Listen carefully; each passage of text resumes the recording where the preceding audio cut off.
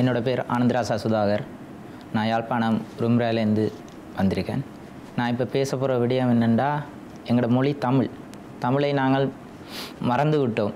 இந்த காலத்தில் சாதாரணமாக எல்லோருமே ஆங்கிலத்தில் பேசுவது தான் முக்கியமாக கருதப்படுகின்றது. தமிழ் எங்களின் தாய்மொழி. தமிழை எத்தனை பேர் நாங்கள் இப்பொழுது பேசுகிறோம்? தமிழை பற்றி நிறைய விஷயங்கள் அறிந்து கொள்ள வேண்டி இருக்கின்றது. எங்களது காலத்தை விட சாதாரணமாக ஆதி காலத்தில் இந்தியாவின் மூவேந்தர் காலத்திலே சோழர்கள் தமிழை மிகவும் ஆதரித்தவர்கள். தமிழ் அவர்களின் தாய்மொழியாக இருந்தது மட்டுமின்றி பிற மதத்தவர்களின் மொழிகளையும் ஆதரித்தவர்கள். அந்த வகையில் தான் சோழர்களை பற்றி அறிய அதிகமாக ஆவல் உண்டானது எனக்கு.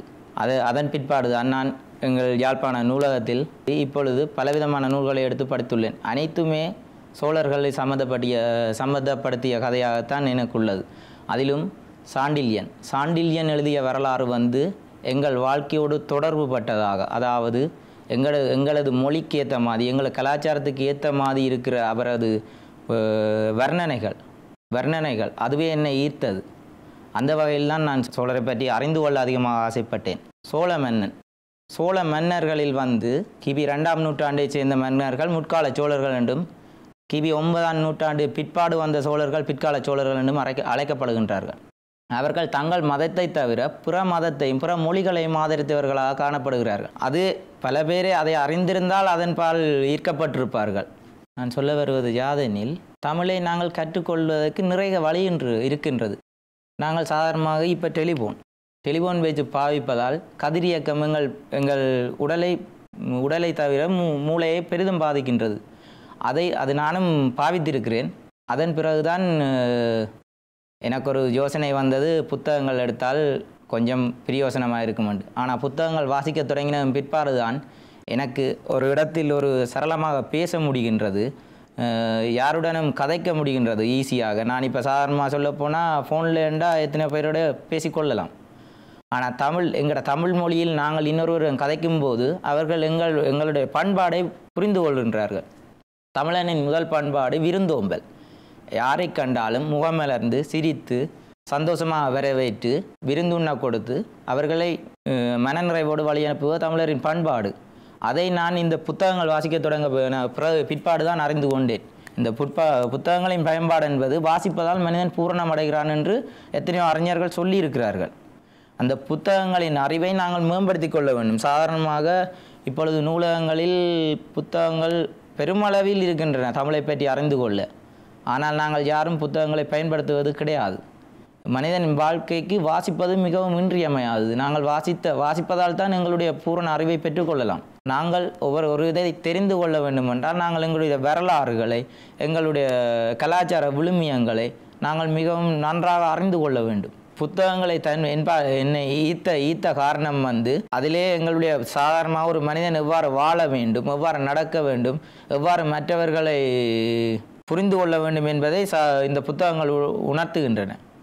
சாதாரணமாக சொல்லப்போனால் தமிழருடைய வரலாறுகளில் ராஜராஜ சோழன் காலத்து புத்தகங்கள், அதாவது சாண்டில்யன் எழுதிய சோழகங்கம், கடல்புறா, ஜலதீபம் இப்படியான புத்தகங்களை எடுத்து வாசிக்க வேண்டும். வாசித்தால் தான் எங்களுடைய பாரம்பரியத்தை நாங்கள் உணர்ந்து கொள்ள முடியும். எங்கள் பாரம்பரியத்தை உணர்ந்து கொள்வதால் நாங்கள் மற்றவர்களிடம் எங்களுடைய கலாச்சார விழுமியங்களை கூறி அவர்களையும் எங்களைப் போல அமைதியாக மிகவும் வழிநடத்தி செல்லக்கூடிய ஒரு வகையில் நாங்கள் உருவாக்கி கொள்ளலாம். புத்தகங்களை நான் வாசித்து தெரிந்து கொண்டதில் இந்த சோழகங்கம் என்னும் இந்த சக்தி ஸ்ரீ என்ற எழுத்தாளர் எழுதிய புத்தகத்தில் இருப்பது யாதெனில், நம் முன்னோர்களான முன்னாள் அரசர்கள் எவ்வாறு மற்றவர்களை மதித்து நடப்பது மட்டுமின்றி எப்படி அவர்களுடைய தலைநகரத்தை உருவாக்கியுள்ள. சாதாரணமாக சொல்ல போனால் தஞ்சை பெருவுடையார் ஆலயம் என்ற ராஜராஜேஸ்வரர் ஆலயம் என்பது ஆலயங்களிலே மிகப்பெரிய ஆலயம். அதாவது ஒரு சாதாரணமாக நாங்கள் ஒரு 5 கிலோ கல்லை தூக்குறோண்டாலே எவ்வளோ கஷ்டப்படுவோம். ஆனால் அது தஞ்சை பெருவுடையார் ஆலயத்தின் விமானம், அதாவது கோபுரம் என்று சொல்லப்படுகின்ற விமானம் விமானத்தின் அளவே ஒரு 40-50 அடி விட்டம் கொண்ட கல்லை, அதாவது ஒரே ஒரு தனி கல்லில் உருவாக்கி எடுத்தவர்கள். அதாவது அப்போதைய காலத்து சிற்பிகள் வந்து கண்டராதித்த பெருந்தச்சர் என்று சொல்லப்படுகின்ற அப்போதைய சிற்பிகளின் தலைவர். அவர் அரும்பாடுபட்டு ஒரே கல்லில் பொழிந்தெடுத்த விமானம் அது.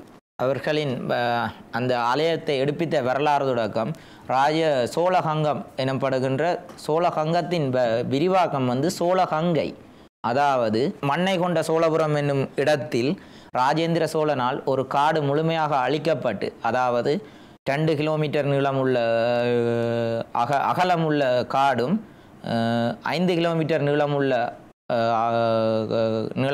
நிலத்தை கொண்ட காடும் அழிக்கப்பட்டு அதன் பேரில் எடுக்கப்பட்டதே சோழகங்கை எனப்படும் சோழ நீரேரி.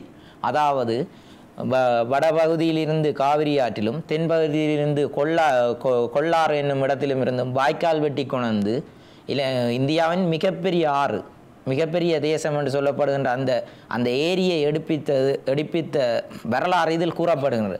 அதைவிட கங்கை கொண்ட சோழபுரம் என்று சொல்லுவார்கள் அடிக்கடி. அதாவது கங்கை வரைக்கும் சென்று தன் வெற்றி கொடியை நிலைநாட்டிய ராஜேந்திர சோழனின் வரலாற்று குறிப்புகள் அடங்கியுள்ளது இந்த புத்தகம்.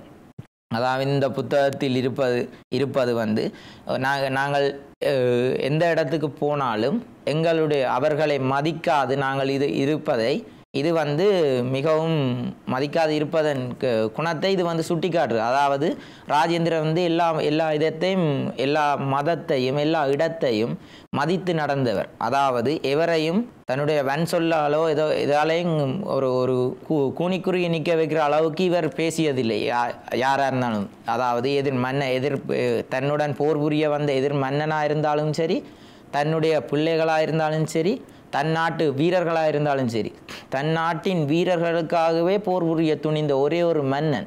அதாவது தன் தூதுவனை சிறைப்பிடித்த மேலை சாளுக்கிய மன்னன் ஜெயவர்மன் எனப்படுகின்ற ஒரு அரக்க மன்னன் என்று சொல்லக்கூடிய ஒரு மன்னனை அழித்து தன் தூதுவனை வெளிக்கொணர்ந்த ஒரு ராஜேந்திரனின் வீர வரலாறு, அதாவது வீர தன்மையை அறிவுறுத்துகிற கதை தான் இந்த புத்தகத்தில் இருக்கிறது.